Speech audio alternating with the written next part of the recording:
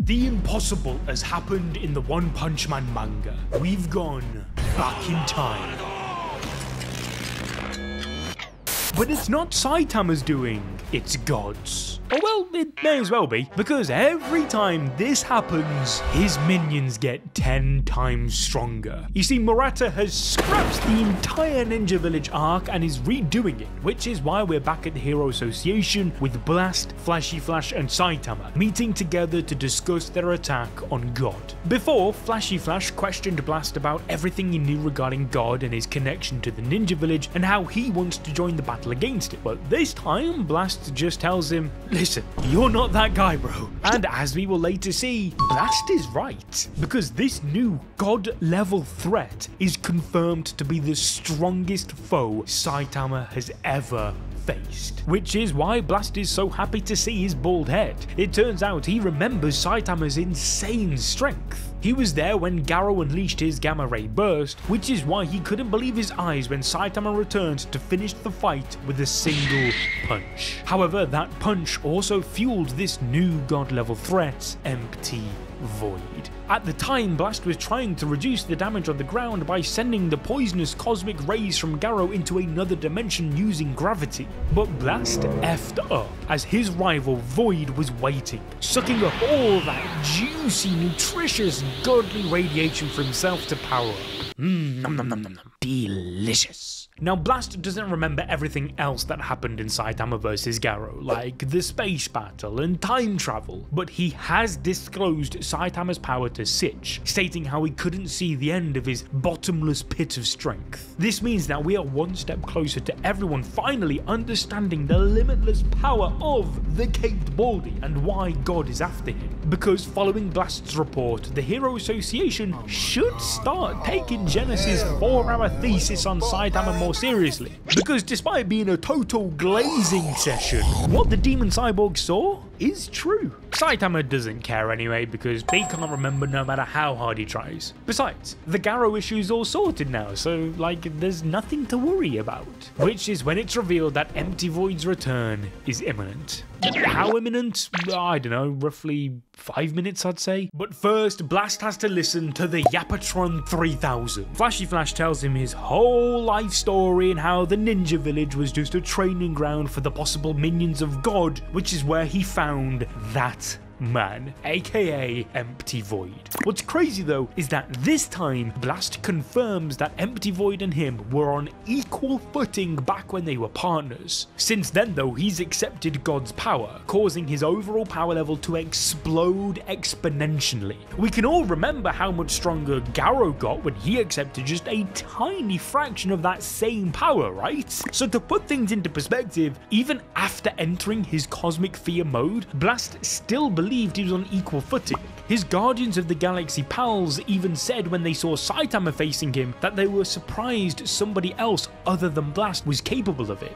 Thus it makes sense why he wasn't worried about taking him on 1v1, labeling it a battle of supremacy between two beings capable of manipulating the cosmos. Remember, Blast is the #1 hero. He's the best of the best, only to be relied upon when the Earth is in danger. He's his own authority that not even the Hero Association can boss around. And well, if your life goal is to defeat God, well, that should say everything about how strong he is. Hence why Garou, a man capable of creating multiple nukes from his fists, respected him. Blast took no damage from Garou and even dodged his punches. Let's not forget that Saitama is 2,000 times faster than light anyway, yet Blast reacted to him in time and teleported both him and Garou out into space to save the planet before their punches connected. In stark contrast to this, the sheer thought of Empty Void making his return sends Blast into full Joseph Joestar mode. But I can't say I'm surprised, because when these two met after the Cosmic Garou fight, he was shook.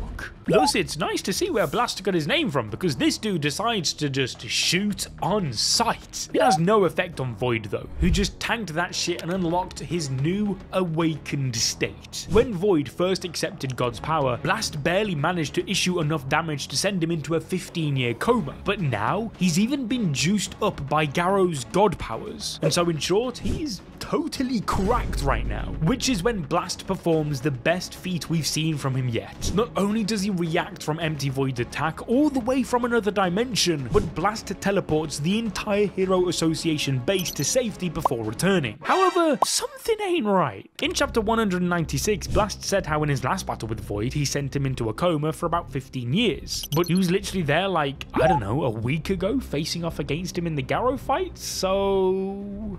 Don't ask questions, just consume product and then get excited for next product. Nonetheless, Saitama asks Blast if he could win, to which he responds, well, I'll figure it out. However, Empty Void hasn't been the only one getting stronger, as Blast has been too. Before this, we've already seen some of what he's capable of. He has his dimensional cannon, which does tremendous amounts of damage and sends people to another space, in which they are clobbered again or completely discombobulated. Obviously, just like Void, he's also able of teleporting between dimensions. He can send you into an infinite loop of interdimensional travel just by trapping you between two portals, and when combined with his gravity knuckles, this attack should be enough to get rid of pretty much 99% of the One Punch Man cast. The truth is though, if he wants to stand any chance of beating Void, he's gonna need to bring something much better to the table, as Void has been preparing for this day in another dimension. You see, his power comes from God himself. It allows him to interfere with a higher dimension, ignoring distance, energy, and size to an extent that is totally unknown. Sitch and Flashy Flash have no idea what this means though, because, you know, they're so silly. Makes perfect sense. I'm confused right now, G. If it wasn't obvious already, Empty Void's power means that he can attack anything from anywhere at any moment. He's nowhere, but everywhere. He is a fourth dimensional being. He can even distort space-time and bend it to his will. This is a Saitama level feat, as we saw him do the same thing against Garou when he just picked up the cosmic space portal and moved it to one side like it was just this, you know, slight inconvenience. And so whilst in the webcomic, Empty Void was just this no-named leader of the ninja village who was pretty strong.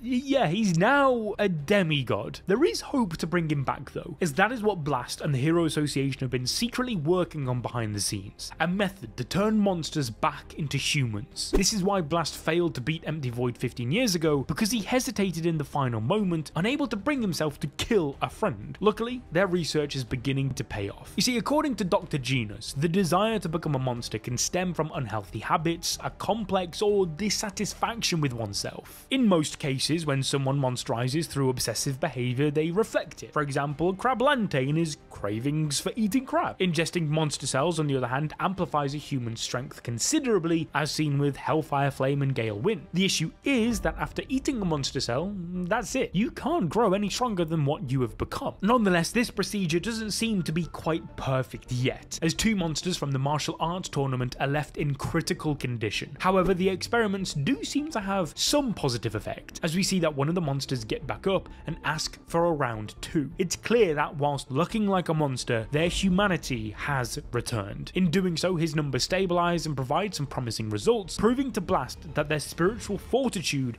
is key to reverting them back to human. You see, when you eat a monster cell, a drug is secreted within the brain that removes human morals. Therefore, the key is to regain the morals that you lost, linking back to what Saitama mentioned about why he's the strongest, as he refers back to his immensely strong human spirit. We see another element of this in chapter 196, as Saitama instantly picks up on the fact that Blast is doing all he can to save his friend. The Saitama of old would have had no care for this, but with the likes of Genos, King, and Fubuki, and most recently Tatsumaki, Flash, and Manoko all becoming his friends, Saitama is beginning to realize this importance. We saw in the alternate timeline that he learnt it the hard way, having to watch Genos die in front of him, but this time it's different. Nonetheless, all this explains how God preys upon people with a weak spirit. His goal is to find himself a new and worthy avatar that can house his full power in order for his full resurrection. Hence the creation of the ninja village, built to strip young boys of all emotion. When we look at those that fell for this trap, we have the likes of Homeless Emperor, who was at the lowest point a human could be, contemplating the game end himself. Psychos was another, due to Fubuki Tatsumaki cutting off her powers, she desperately seeks out any way to grow stronger so that she could enact on her ideologies of wiping out humanity as she viewed him as a disease to the planet. Tatsumaki confirms this in chapter 132 when she states, "You of all people should know that the only ones who gather around espers are those trying to use them. It's because you're not mentally ready that you got yourself seduced by some strange being and used as a pawn." Subsequently, her strong mental fortitude was what allowed Tatsumaki to reject God's advances in chapter 156. And then of course there was Garou, who also, despite being at a low point in his life, also saw through God's disguise, yet admitted in chapter 168 that his spirit was weak,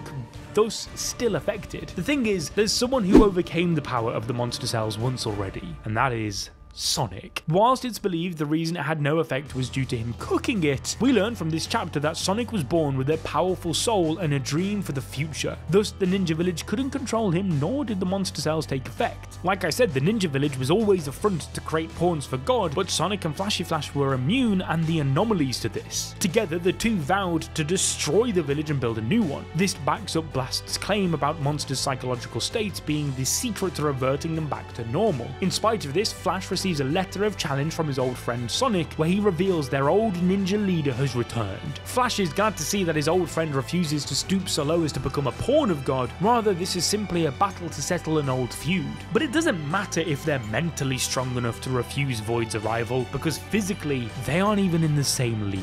Luckily, Blast has given Flash a failsafe, a button he can press that would let the #1 S-class hero know Void's arrived, allowing him to arrive onto the scene as well. But this time, there's no Saitama. He's happy to trust that old man Blast can get the job done, so instead he's gonna go and enjoy some curry udon with Manako. But let's be real, his bald head is the only hope they have to defeat this enemy, and following Blast moving the hero base to safety, we can see people screaming, so knowing Saitama's luck, his apartment will have been trashed once again. And as we know, that is how you get Saitama to mean business. But if you want to mean business, click this video on your screen right now to experience more peak fiction.